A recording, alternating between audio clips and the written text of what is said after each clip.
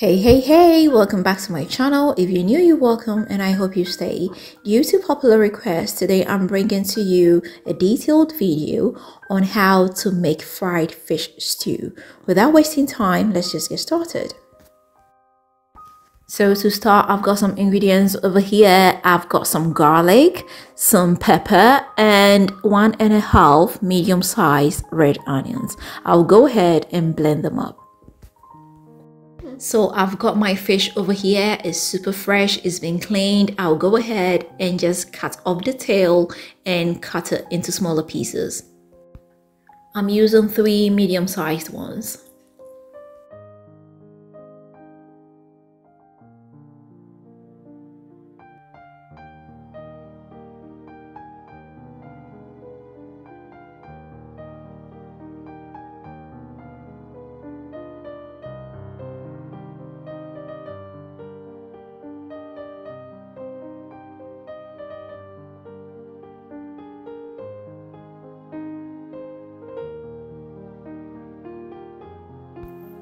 I'll come in with a little bit of salt to taste, some fish seasoning, some black pepper,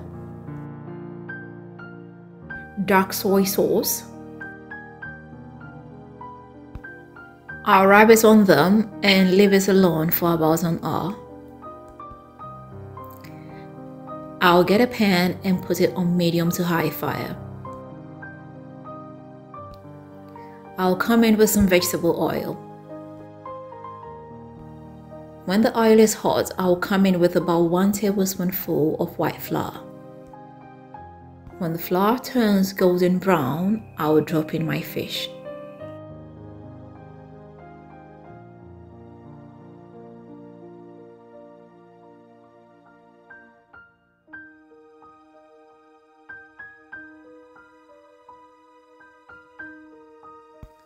I'll fry them for 5 minutes on each side.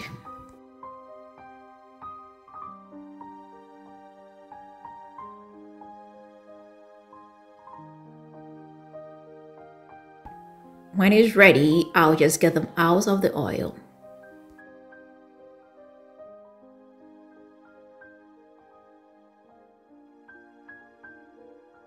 Big enough saucepan, put it on medium fire and come in with my oil. Now I'm using the oil I used in frying the fish. This is because I want to retain the flavor. Afterwards, I'll come in with my blended ingredients. I'll let this fry on medium fire for about 15 minutes.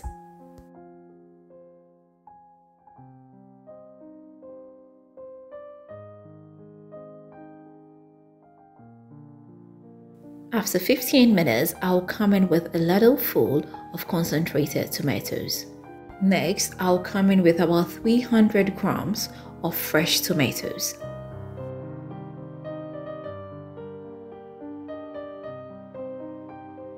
I'll add some water. I'll come in with a little bit of my favorite seasoning, dark soy sauce, some white pepper, some curry, and salt to taste. I'll give this a good stir, cover it up and let this cook on low fire for about 30 minutes.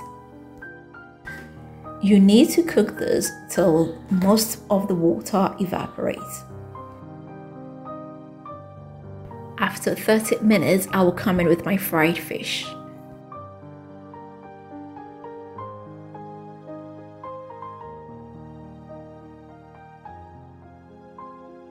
I'll drop in some sweet pepper and some chopped onions. This will add some extra flavor. I'll cook this on low fire for about 15 more minutes. Don't forget to give it occasional stirs to prevent it from burning. You have to use a spatula so as not to break up the fish. It's been after about 15 minutes, it's ready. I'll go ahead and put up the fire.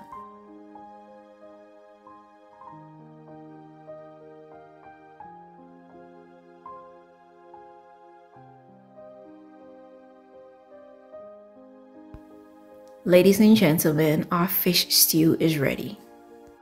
This goes very well with plain rice or some potatoes. This tomato fish stew doesn't have a bitey taste, it's super delicious and smells great. So this is it guys, and I hope I did help you. I hope you are going to give this a try. If you do, let me know how it comes out for you. If you've not subscribed, please don't forget to hit the subscribe button. Don't forget to share this with family and friends. And don't forget to leave me that big fat thumbs up. Until next time, I am going to see you again with another nice and interesting one. Bye bye.